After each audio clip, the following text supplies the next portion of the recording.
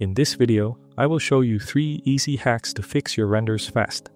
So take some notes and make sure to watch till the end of this video. Let's get into it. Imagine this. You've nailed your camera angles and your composition is spot on, but the render still feels average. Don't scrap the whole thing just yet. Sometimes, it's not about starting over. It's about knowing what to tweak. Let me show you how a few smart adjustments can make a huge difference. Before diving into colors, make sure your render's brightness is balanced. A poorly exposed image will never look right. Adjust the exposure so no details are lost in shadows or highlights. This gives you a clean canvas for color. For example, if part of your render is in deep shadow, lift it just enough to reveal detail. If a part of your image is glaring white, tone it down.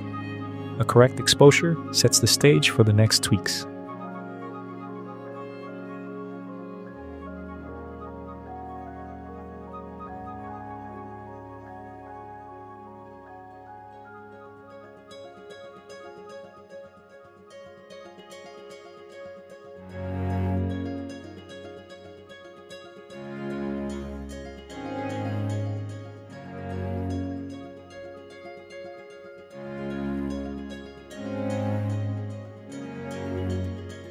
Instead of oversaturating everything, emphasize only the key colors in your scene.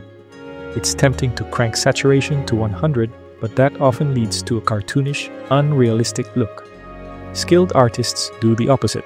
They selectively boost the hero colors and mute the less important ones. Identify 1 or 2 focal colors that should stand out and gently dial those up.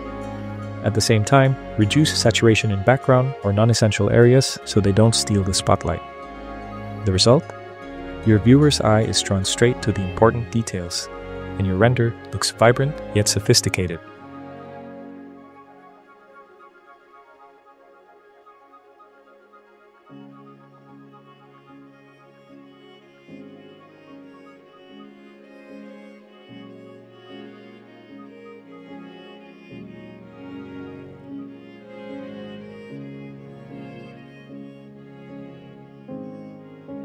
Now, if you want to take it a step further, applying a cinematic grade does the trick.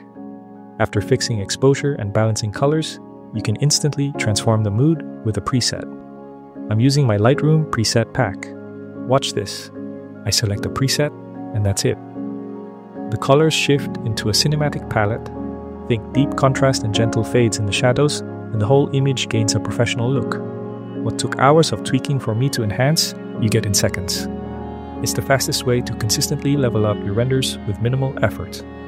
If you like this type of content, then you'll be glad to know that I'm working on a series of mini courses designed to take your visuals to the next level. So, if you're interested in getting early access and exclusive perks, join the waitlist through the link in the description.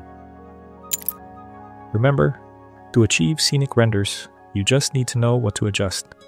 And if you're craving a faster workflow, don't hesitate to grab the preset pack. It's a shortcut to level up your renders today.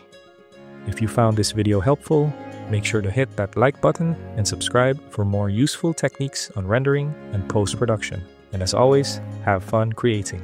If you want to learn more about architectural visualizations, then watch this next video right here.